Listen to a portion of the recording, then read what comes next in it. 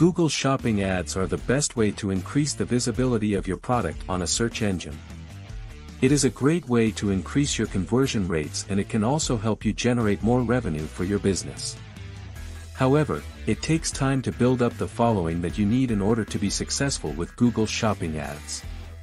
If your website is not properly developed yet, or you don't have enough traffic, then it can be difficult for you to see an increase in search engine visibility and conversions.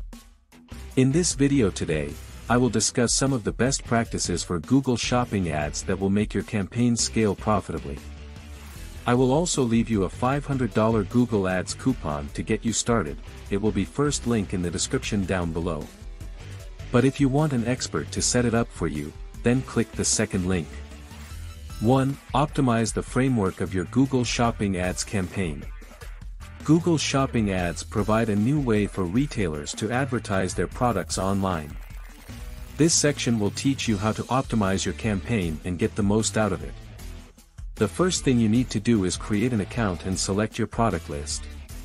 You can start by adding all of your products that are in Google Shopping, then add any other products that you want to advertise and enter the price for each item. Once you have entered all of the necessary information, go into Campaign Settings and set up your campaign goals.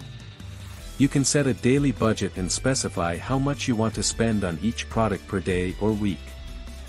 Finally, go into Optimization and select the features that will be best for your campaign goals. Maximize clicks, the highest number of clicks that could be seen by the visitor.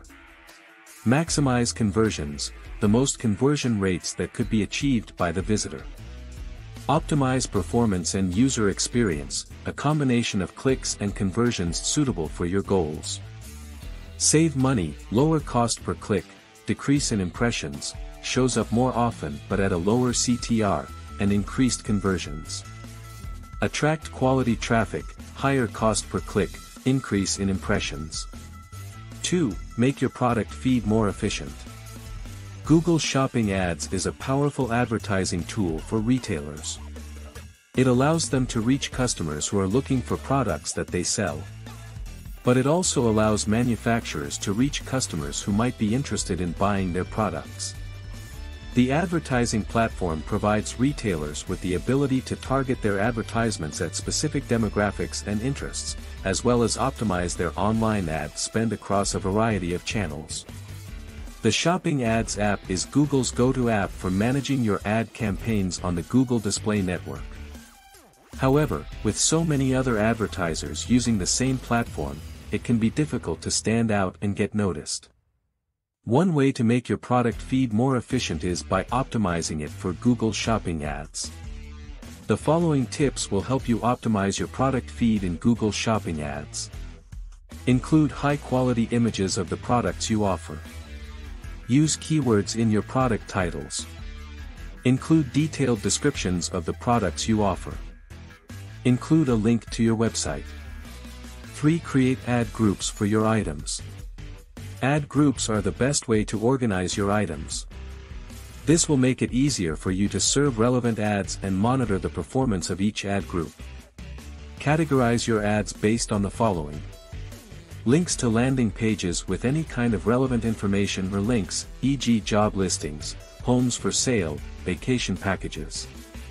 Ads for specific brands or products. To create an ad group, you need to select a name for your ad group.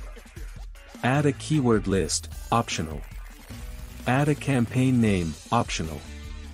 Add a budget, optional. Save and publish. Make use of negative keywords in Google Shopping ads.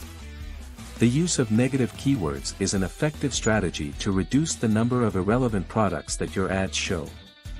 It ensures that your ads only show relevant products to consumers. Negative keywords prevent your ads from showing to people who are not interested in the product. This is a useful way to reduce irrelevant impressions and increase relevance in your campaigns. Negative keywords are words or phrases that you do not want your ads to show for. For example, if you offer a product that is not related to the keyword laptops, then you can add laptop as a negative keyword in order to prevent it from showing up on search result pages for the term laptops. 5. make adjustments to bids. Adjusting bids is a way to increase the volume of your product's ads and is an excellent way to test new keywords. Google Shopping ads are a great way for advertisers to show their products to shoppers on Google. But, like any other advertising platform, it can be difficult to know what keywords will work best for your product. One of the ways that you can increase the volume of your product's ads is by adjusting bids. This is a great way for advertisers to test new keywords and find which ones work best for their products. Another way to improve the volume of ads for your product is by increasing your ad frequency. This allows users to see more ads per day and thus increases the number of impressions that will be delivered.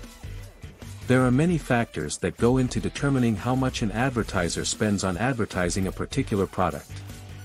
However, by understanding these fundamentals and trying to calculate the cost of advertising, a company can adequately determine how much it will spend on marketing. If you were apprehensive about launching your shopping advertisements before, don't be. If you are lost, return to these 5 suggestions and use them as a map. Everything begins with the structure of your campaign and how you order your ads from there. And don't forget to click the first link in the description to claim your $500 coupon code to get started with your Google Ads campaign. Thanks for watching our video and bye until the next one.